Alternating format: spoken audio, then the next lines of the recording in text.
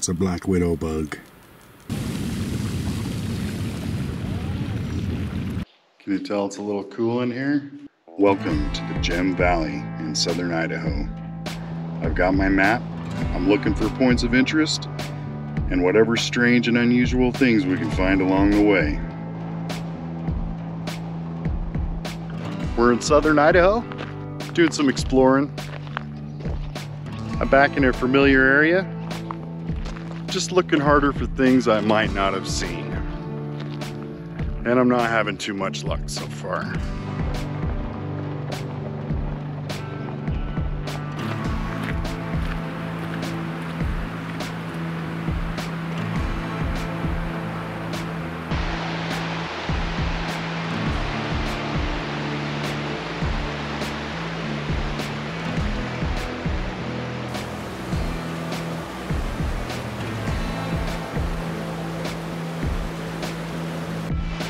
This cool old little bridge.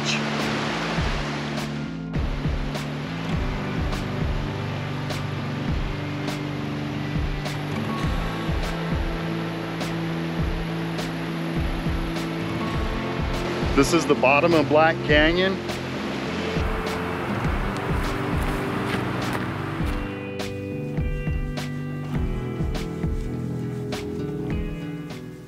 I'm gonna go check out the ice cave for a minute. Just because I brought a better flashlight this time, so you guys can hopefully feel how big this cave really is. But it's underneath this field. It's an old lava tube from a volcano. It's just right there. It's the ice cave knoll.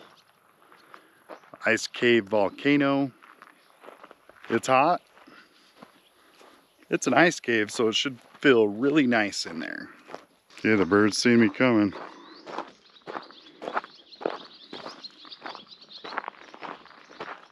See if they get out of the way or if they fly in my face.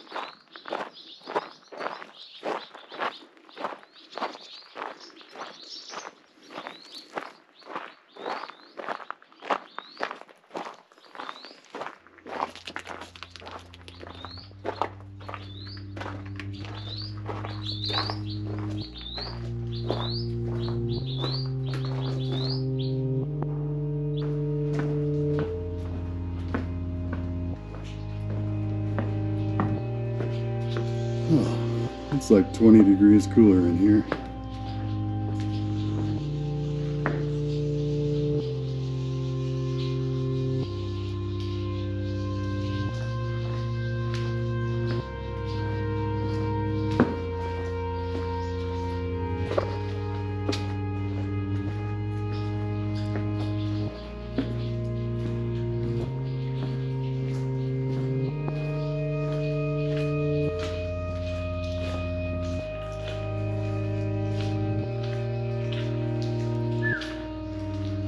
Pretty muddy right here.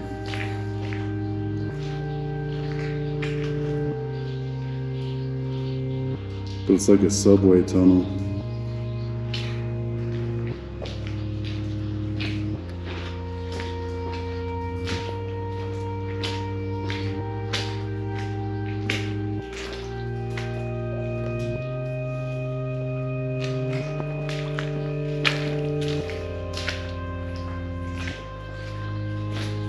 Uh-oh, we're to the end of the board.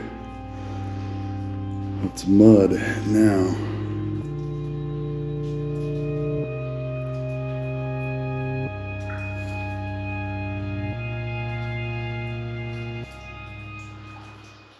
Can you tell it's a little cool in here? See my breath. Well, this is the ice cave. I'm not going to go any further, just because I've been in this cave so many times, and we've already been here. Let's go check out some new things. But if you want to come check out this ice cave, make sure you wear your mud boots. Probably wear a jacket, because it gets kind of cold back here. Definitely bring extra flashlights. This cave is about 1/4 mile long, so it's not too bad if you want to go all the way to the end.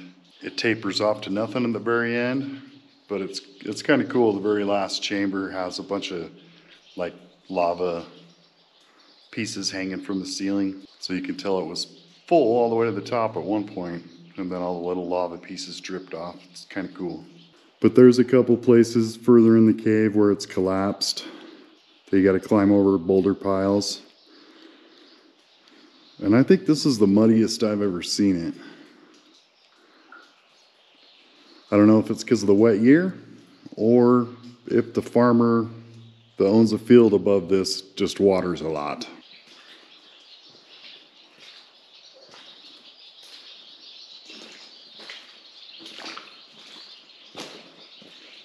Oh man, I want to go back in the cave already. It's hot.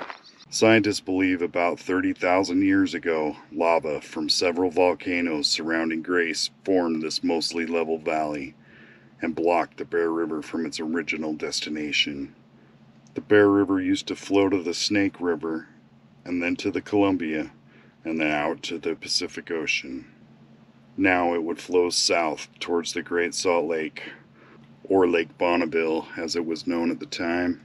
Right here you can see a black ridge. That is the lava flow that blocked this valley. The Bear River runs along the foot of that mountain now.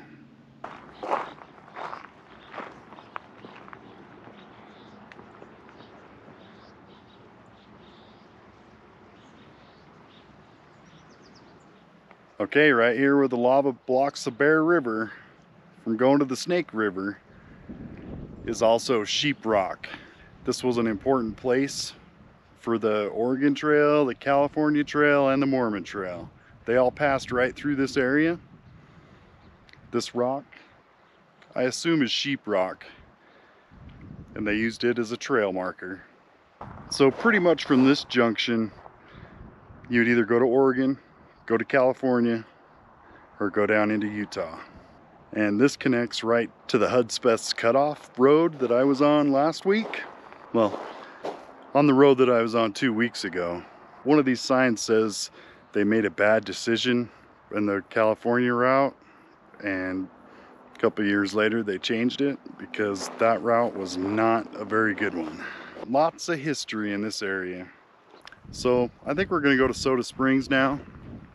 Go look at some more volcanic evidence and enjoy the sceneries and the nice day. Okay, now I'm in the cemetery looking for a historical marker I seen a sign for. It said it was the wagon box grave.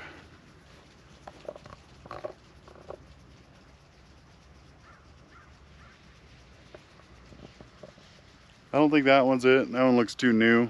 There's an older one over here. Let's go look at it.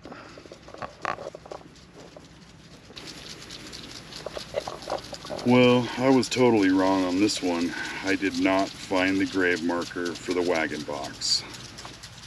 Etta Smith and Frank E. Smith, huh? That definitely looks old though.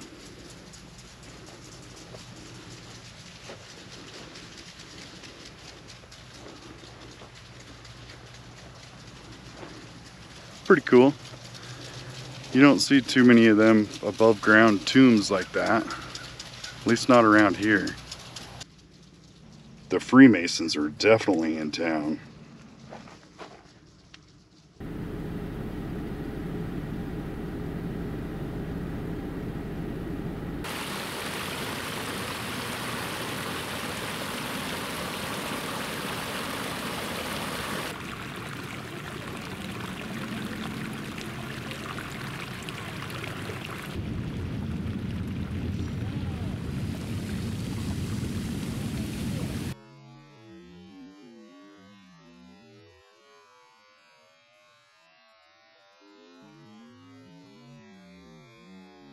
Soda Springs Geyser.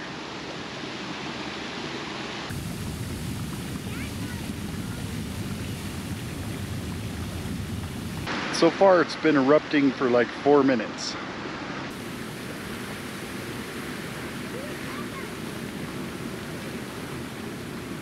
Now we're 6 minutes into the eruption.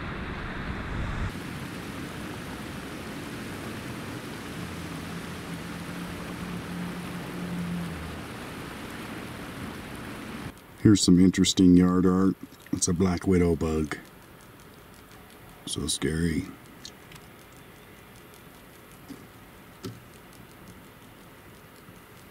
Okay, I got bored with Soda Springs, so now I'm heading south looking for 8 Mile Road, and I found 8 Mile Cemetery. Let's go check it out.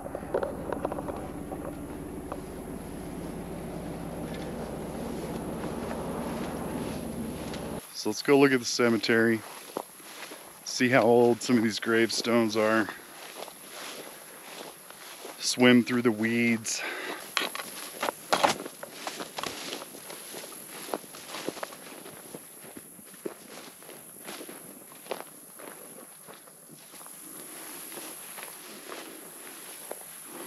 Yeah, it's an oldie. Here we got a wooden headstone with no markings.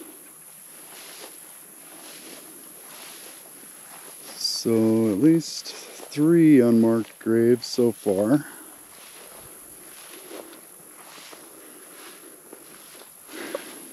Here's an old concrete wall of some sort.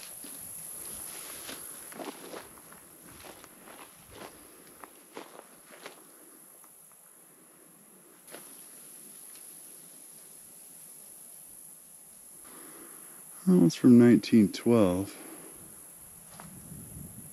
Interesting little cemetery. Monroe looks like the most common name here.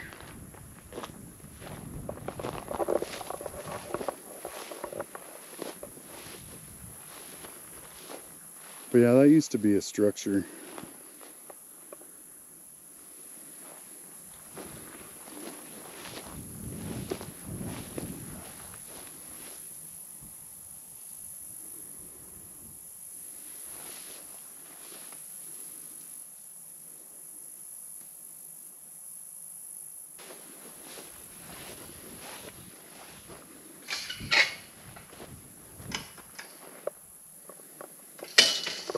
Definitely gonna have to clean my socks out after this tromp through the weeds. Got some pokies in there. 8 Mile Road is that way. That's the way we're going. Okay, we just entered Caribou National Forest. Now we can find some free camping for later. We're not gonna go camping tonight, but I'm always willing to check out new roads to find free camping for later. So here we go. Well, so far I like this canyon. It's got a nice little creek, a bunch of pine trees. Some of the camp spots aren't very shady, but they are right by the creek.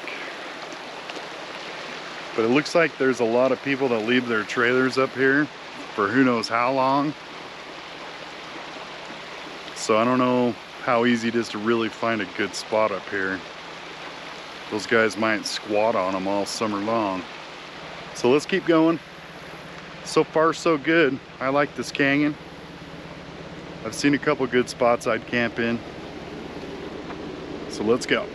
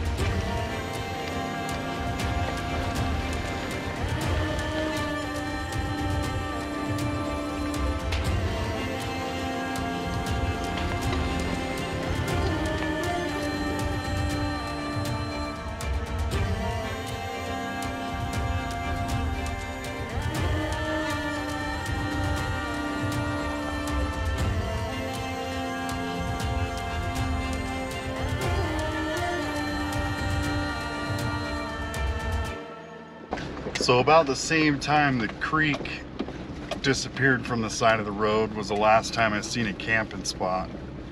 And the road got a lot rougher after that.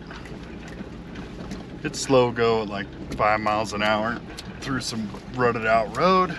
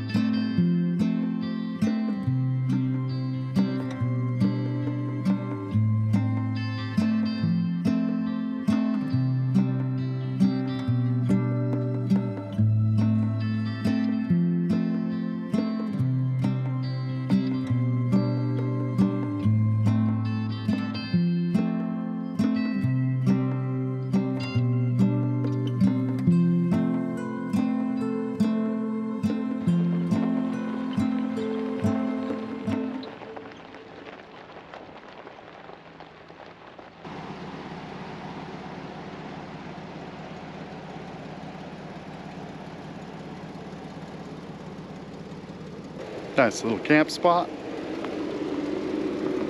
right by a creek. A bunch of firewood here already too.